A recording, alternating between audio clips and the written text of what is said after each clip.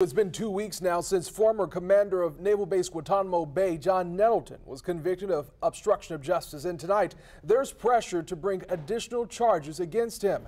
Captain Nettleton was convicted of 6 counts related to the 2015 disappearance and death of Christopher Tur. Nettleton wasn't charged in Tur's death, but he was charged with lying to conceal an affair with Tur's wife and a fistfight with Tur the night he disappeared. In a letter obtained by our On Your Side team, Christopher Tur's siblings are now urging the Defense Department to explore homicide charges against Nettleton. Nettleton will be sentenced in April.